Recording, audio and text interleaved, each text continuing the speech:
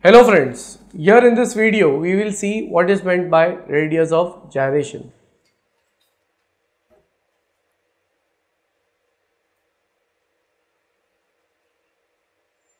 The next definition.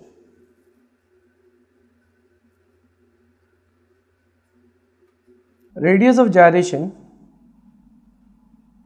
is defined as that distance from a given axis up to a point where the entire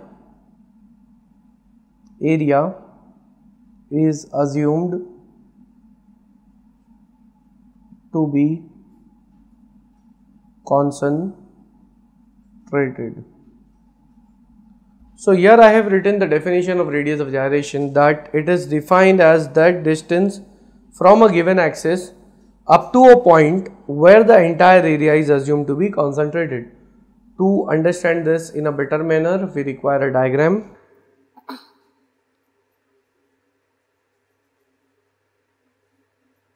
Suppose we have an arbitrary area which is called as total area, capital A. Now within this total area, if we have small areas, like I am assuming here three areas, A1, A2 and A3. Now when I see their distances A1, A2 and A3, so I'll mark their distances. The distance of A1 with respect to x-axis, this will be y1, distance of A2, distance of A3, y3. So here we have three individual areas. I am assuming that there are three areas. Like this we would be having n number of areas in the total area capital A. So A1 is at distance y1, A2 is at y2 and A3 is at y3. Now if for this example I am considering that the entire area is in the form of strip and the distance of this strip with respect to x-axis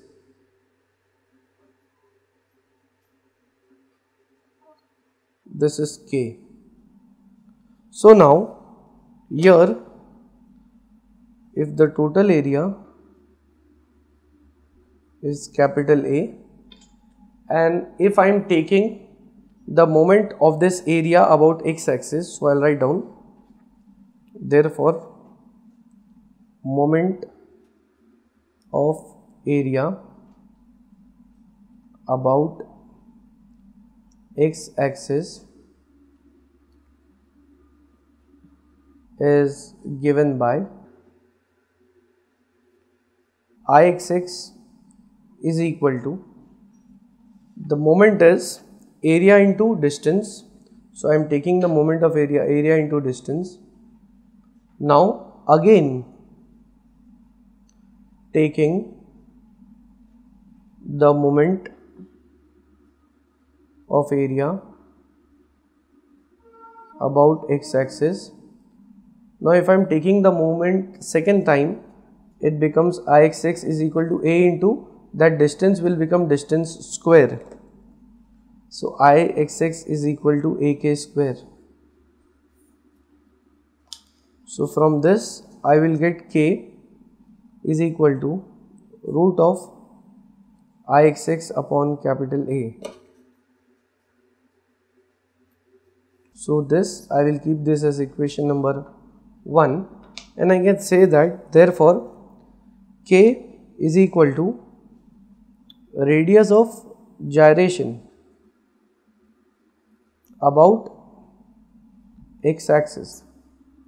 So here, as I have written in the definition, that radius of gyration is defined as that distance from a given axis, that is x-axis here, up to a point where the entire area is assumed to be concentrated. So here I am assuming the entire area is concentrated at this point, and previously the area was distributed throughout.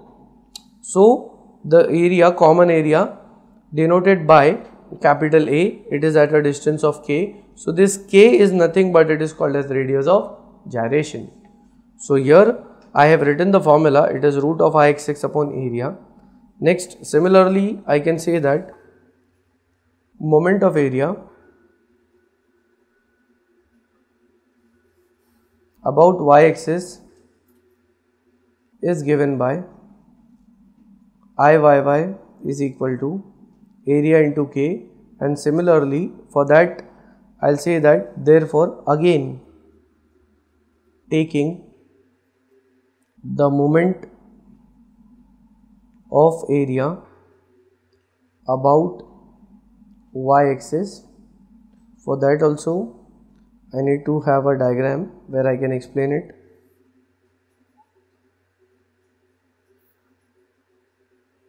So here again I am assuming a body of irregular shape which has total area capital A. Inside this we have three different areas.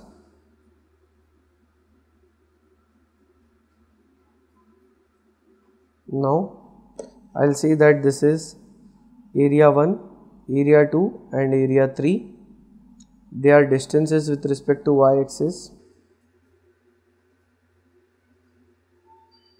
The first distance is of area 1, that is here I have, this is of area 2, so x2.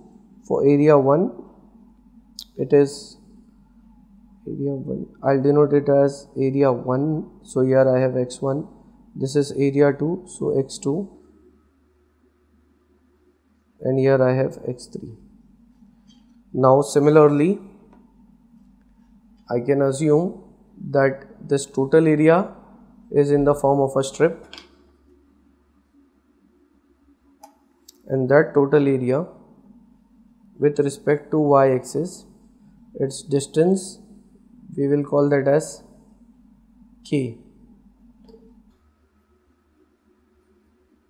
So now when I am again taking the moment of area about the y-axis by taking distance x, that will become Iyy is equal to a into, it was k, so it becomes k square. So now from this I can say that therefore k is equal to root of Iyy upon area.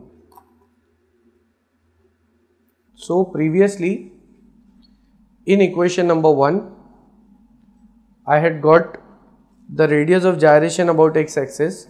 Now I'll keep this as equation number 2, and where k is equal to radius of gyration about y-axis, and its unit, since it is radius, its unit will be either in terms of mm, it can be in terms of centimeter, or it can be in terms of meter. So here in this video we have seen the definition and concept behind radius of gyration.